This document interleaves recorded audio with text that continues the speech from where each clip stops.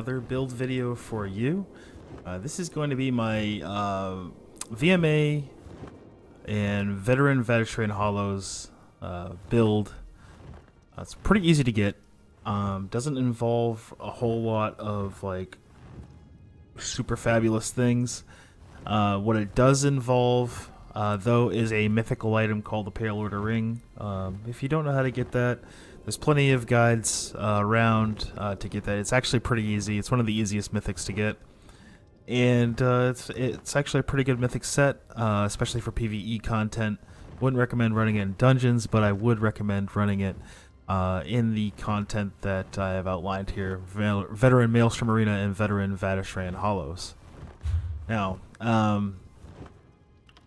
for perspective, I've got my best scores I've achieved yet on this is PC, Elder Scrolls Online.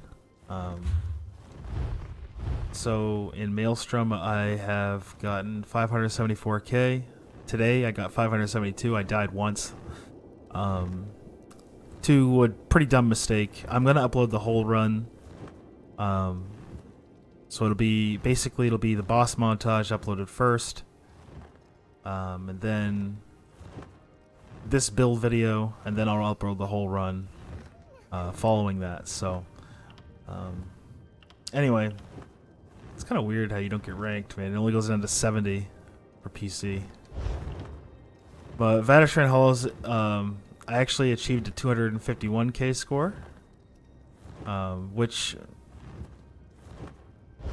landed me a weekly drop. I got the resto staff.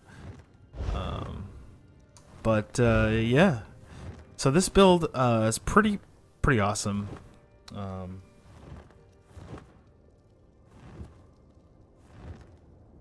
So build videos are actually pretty easy to do on PC, as you can see.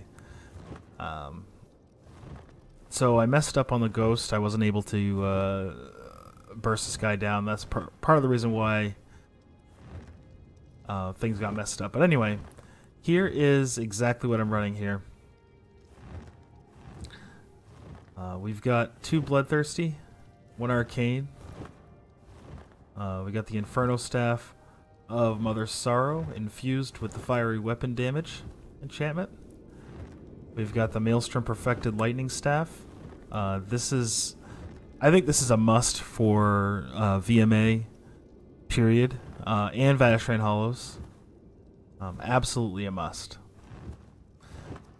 And the reason why is because the heavy attack, the off balance, gives you a little bit more resources back. It's just really good for sustain. And I know Sorks have like the worst sustain in the game, pretty much. So we run a weapon damage enchant on that. If you can't sustain even with this and the False God setup, you need to run Absorb Magicka enchantment. For the hat, we're running a False Gods, not perfected. None of this is perfected, actually. That's why this is so easy to get.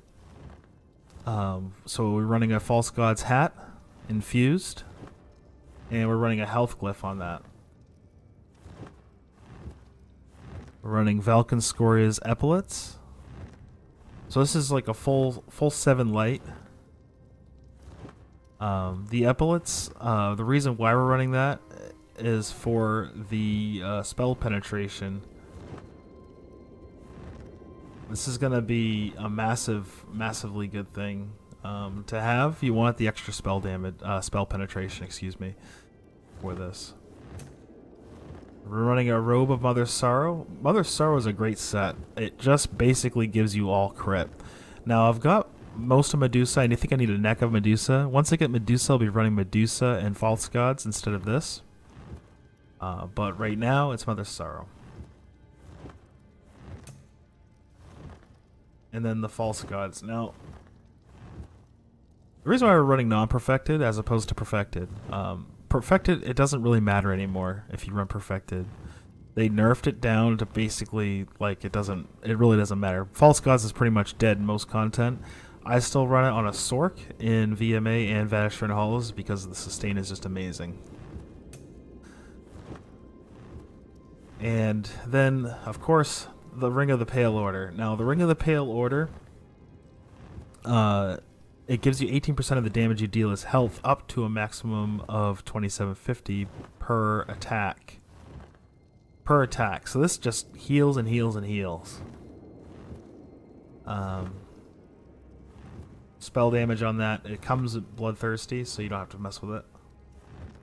You can make this infused if you want to. I would just recommend reconstructing one if you want it infused. So that's pretty much what we have here. So we'll go to our bar setup.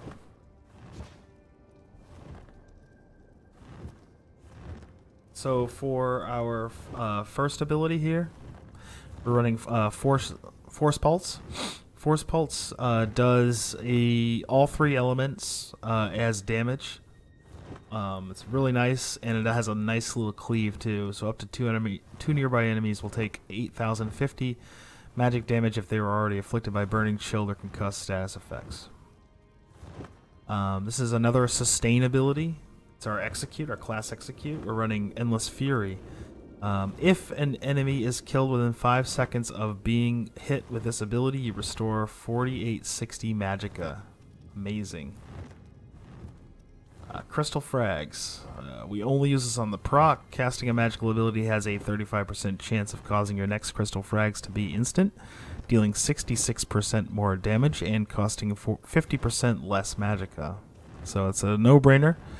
It needs to be cast on the proc only, and do not hard cast this. Although hard casting it does proc it, so that's a new change.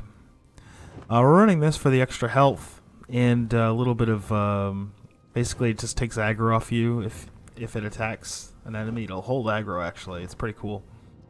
I went and tried to solo a couple of those dragons in Northern Elsewhere, and this thing actually tanked a dragon, so interesting. Running Elemental Drain for more sustain. I know this is like a little bit overkill, and also the penetration. It's not necessarily needed, but why not? You could substitute this for Mystic Orb. Mystic Orb could definitely take the place of this, but you may run into sustain issues, possibly. For our back bar, Unstable Wall. It's always Unstable Wall with Magicka classes. The cleave is just too good. So basically this thing can knock people off balance with shock. And then obviously once they're off balance, you can go ahead and heavy attack and get some resources back. More healing. Critical Surge. This also gives you major brutality and sorcery, increasing your weapon and spell damage by 20%. While active, dealing critical damage heals you for 3,300 health. So this is part of the reason why we run Mother's Sorrow. And we will be running Medusa once we get the pieces of Medusa all set and ready to go. Boundless Storm. So Boundless Storm is basically our majors, our major resolve. People sleep on major resolve. I don't see why you would. This also gives you major expedition as well for 4 seconds. So not only giving you about 6,000 resistances, doing damage, it also gives you move fast, major expedition. So super nice, super good. I would definitely use it.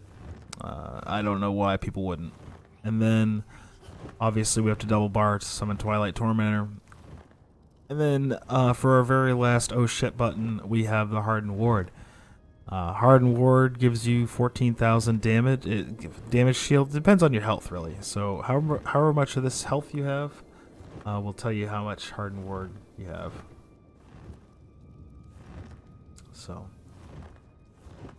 So let's check out fully buffed here.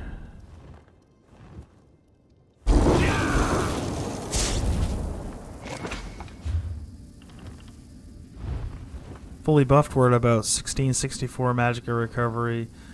We've got about 4,000 spell damage, 50% crit. We've got 20,000 spell resistance, 15,000 physical resistance. Now, with our back bar enchantment procced, we will have over almost 4,500 spell damage with all that procced. So this is actually a pretty good setup, honestly. Definitely recommend running this. Also, part of this build, I am a high elf. For food, we have a couple of different options. You can run this if you want more sustain, Ghastly Eyeball. But I run Witch Mothers. It's a pretty cheap alternative on PC and A, man. Clockwork Citrus Fillet is just so friggin' expensive. Perfect rows are like 15 to 18k a pop. Even if you know how to craft this, it's still going to be expensive to craft it. So yeah, I use Witch Mother's Potent Brew. I carry a bunch of these Crown Repair kits on me, and for the pots, I just craft my own Essence of Spell Power. It's cheap. It's really not that big of a deal to craft these, and they do the job quite well. So yeah. Oh yeah, and with this build, I have gotten Flawless Conqueror and Spirit Slayer. Spirit Slayer is the trifecta in Vateshran, and Flawless Conqueror is the title that you get for completing Maelstrom without using sigils and not dying. So, super good build. I hope you really enjoy this one, and it's easy to get. Just go pug a couple of Sunspires and Craglorn, you'll get it no problem. The False Gods, just run a bunch of Sunspires. It's basically what I did. I haven't been into Vet Sunspire enough to get my Perfected False God yet. I got a couple pieces, but I don't have enough to put together a set yet, which is fine by me because I don't really care. Regular False God's working great. So anyway, I hope you enjoyed this build. If you did, go ahead and hit that like button. If you haven't already, consider subscribing. It's free, and it certainly helps me out. Helps out the algorithm for these videos. And as always, I will see you in the next video. Take care. Peace.